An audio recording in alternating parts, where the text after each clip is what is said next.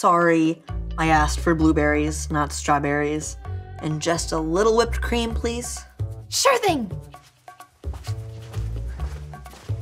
Hey, what are you two up to? Professor Malcolm asked for my help running an experiment on anger. Jake is our test subject. I've taken him the wrong order 3 times now. But no matter what I do, he doesn't get angry.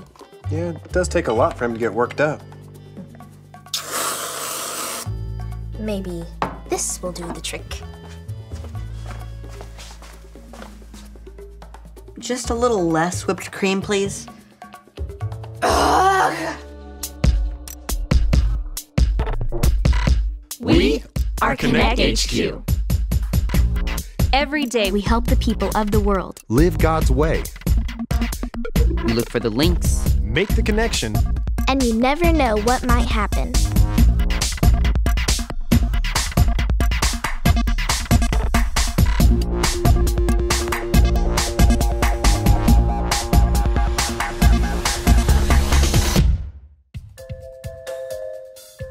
I'm Jake, and this is the time I learned how to deal with anger. Did you tell Professor Malcolm I'm sorry for messing up his experiment? Actually, he said the experiment was on me the entire time. Whew, that's good to hear. What? Don't you ever get angry? I guess not. I think I'm just a happy person. But everyone gets angry sometimes. Not me.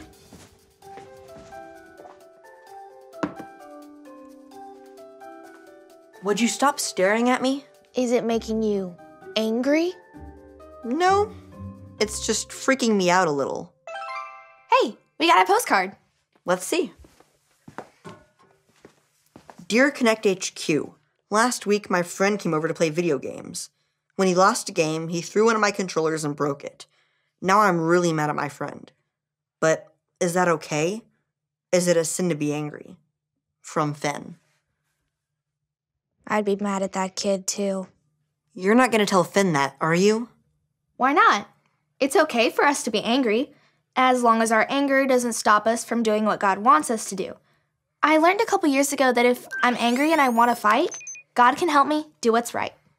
If I'm angry and I want to fight, God can help me do what's right? I'm not sure whether or not I believe that. Anger just seems so bad. We might need someone else's help to sort this out. Quick question. Would you tell Jake that anger is not a sin? Or if it is a sin, would you tell Dot that instead? Well, believe it or not, Jake, anger is not a sin. Really? Huh. Hey, maybe you and I should have a conversation about bragging later. Fair enough. Jake, will you say a verse with me? Sure. It's from the book of Ephesians, chapter 4, verse 26. It goes like this. Ephesians 4:26. Ephesians 4:26. When you are angry, do not sin. When you are angry, do not sin. Do not let the sun go down while you are still angry. Do not let the sun go down while you are still angry. Anger's a tricky thing. It can lead us to do the right thing, but it can also lead us to do the wrong thing if we're not careful. Right. That's why it's important to deal with our anger when we feel it. Ignoring it or acting out in anger by hurting others or getting revenge isn't good for us. I get what you're saying, but I just don't know if I could ever be comfortable being angry. You know what? I have an idea. Follow me.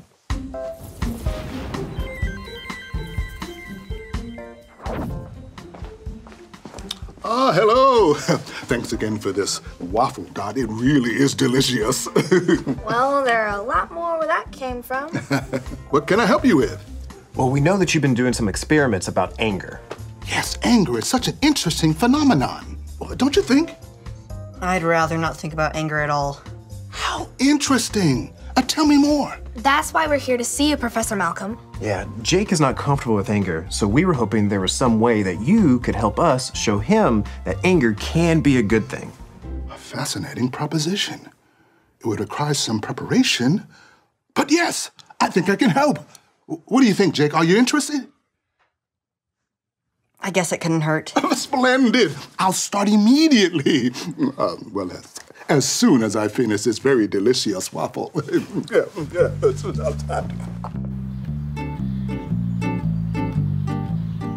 I can see the three of you. Can you see me? You're coming through loud and clear. Splendid!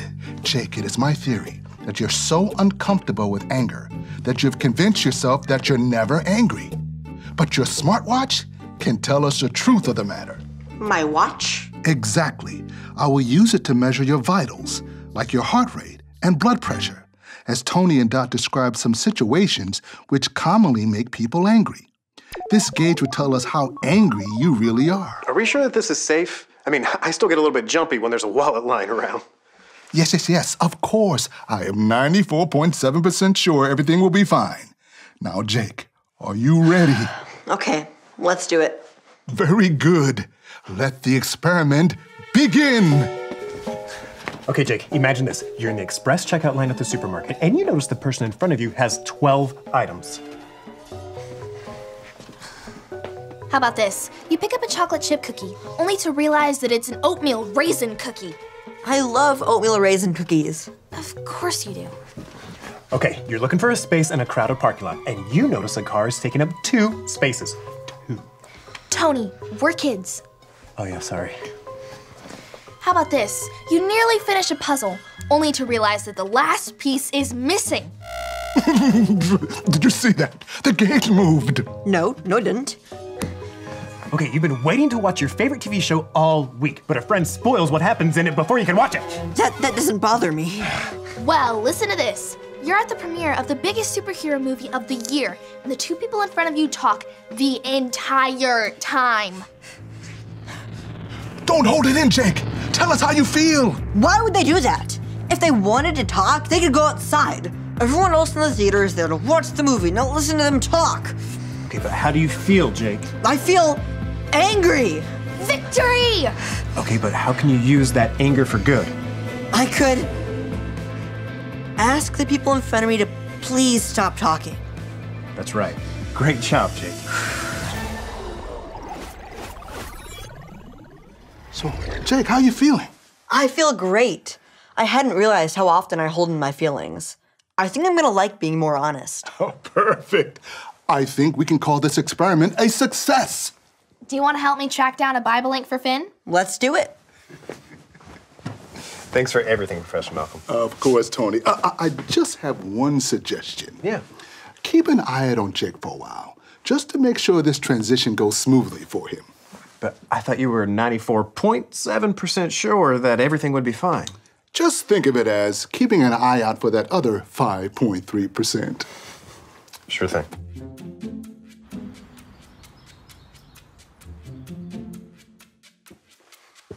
Hey, nice chocolate chip cookies. Tony, I think we made a mistake. How so? It's Jake. He's getting angrier. I think we need to help him deal with what he's feeling before the sun goes down. Tell me what happened. Well, first he got a little snippy with Mike when Mike was goofing off earlier. Well, Mike probably shouldn't have been goofing off. Sure. But then he wasn't very nice to Maurice when Maurice nearly fell on top of him. Well, I can see how that would scare Jake. Well, and he's just getting used to expressing his anger, you know? Oatmeal raisin, my favorite. Chocolate chip? What sort of monster leaves chocolate chip cookies just laying around? Ew. Yeah, we should probably talk to him. Yeah, definitely.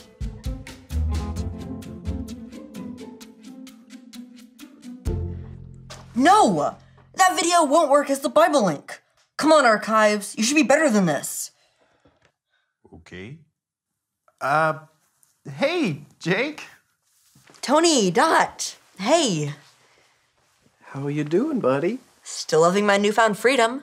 It's so nice to actually say and do something about the anger I'm feeling. It's great. You know, I think I found a good Bible link for Finn. Do you want me to pull it up? Definitely. This is the story about the God who loves us in the Bible. We find truth and purpose to love God and love others. We're searching God's word for things to discover. This book is alive, full of answers and godly advice. This book is alive,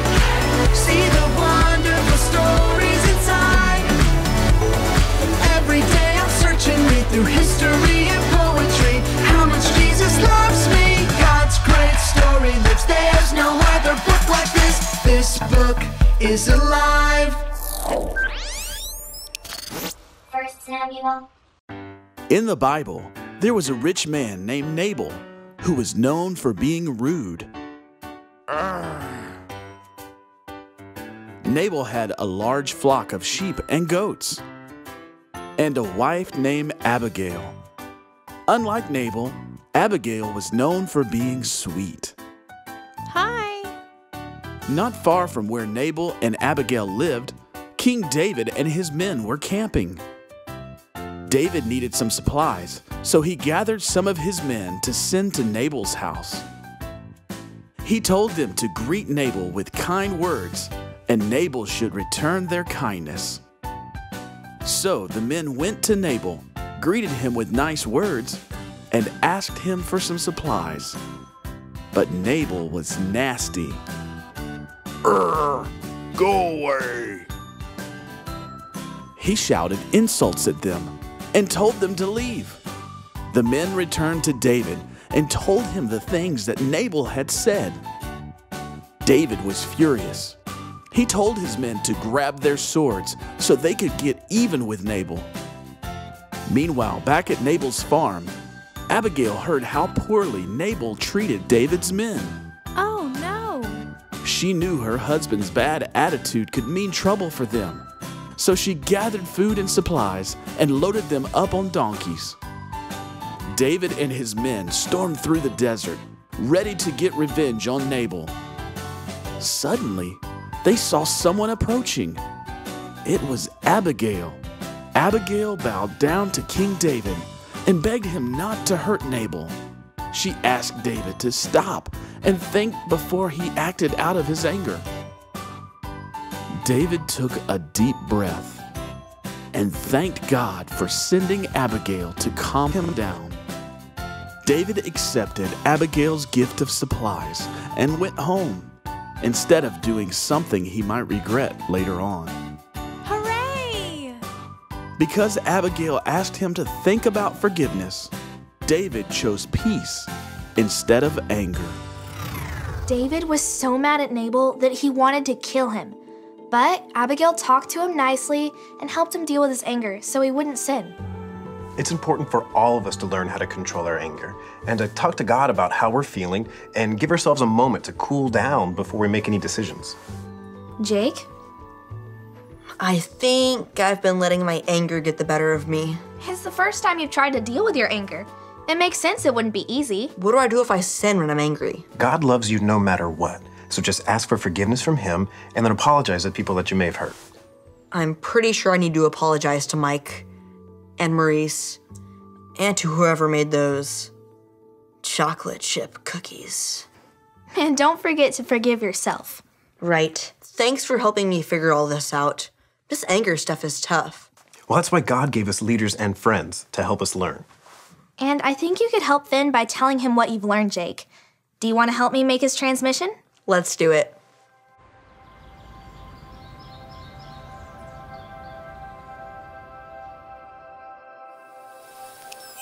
Hi, Finn. My name is Dot, and this is Jake. We have a great verse we would like to share with you. Say it with us like this. Ephesians 4:26. When you are angry, do not sin. Do not let the sun go down while you are still angry. Anger is not a sin, but it's important to deal with your anger quickly so you can take care of it before you start to hate someone, get revenge, or try to start a fight. When Nabal treated David badly, David was so mad he wanted to kill Nabal. But Abigail used kind words to help David to deal with his anger. Because of her, David calmed down and made a good choice, instead of sinning. Everyone gets mad sometimes. Sometimes we ignore our anger, and sometimes we let it blow up. But we all need to learn to deal with it. A few of the best ways to control anger are giving yourself time to cool down and talking about what you're feeling to God and trusted friends or adults. And if you do sin when you're angry, don't worry. God still loves you. Apologize to God and to the person you hurt. And forgive yourself too. Don't forget, if I'm angry and I want to fight, God can help me do what's right. And remember, Konnect HQ is here to help you.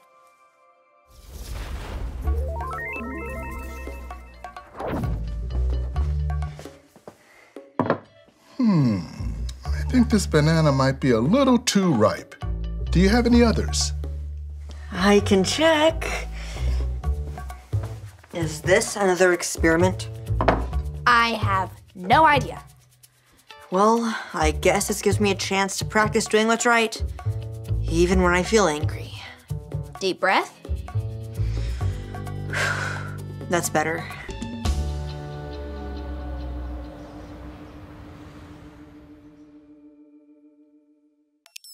Yep, this is the perfect waffle. Although, now that I think about it, I could use some raisins and oatmeal. You know, maybe I just want a cookie. Emotions like anger aren't always easy to deal with, but God can help us do what's right no matter what we're feeling. And you can have that help every day if you choose to make Jesus your leader and number one friend. Do you want to make that choice? If you do, all you have to remember are the ABCs. A. Admit. Admit that you've done wrong and ask God to forgive you for disobeying Him. B. Believe. Believe God sent Jesus to take the punishment for your sin. Trust that you're forgiven because Jesus made you right with God. C. Choose. Choose to spend your whole life depending on God's power to help you say no to sin. As you live and love like Jesus, tell others God is your leader and number one friend. Did you make that decision today? If so, be sure to talk about it with a parent or a leader you trust.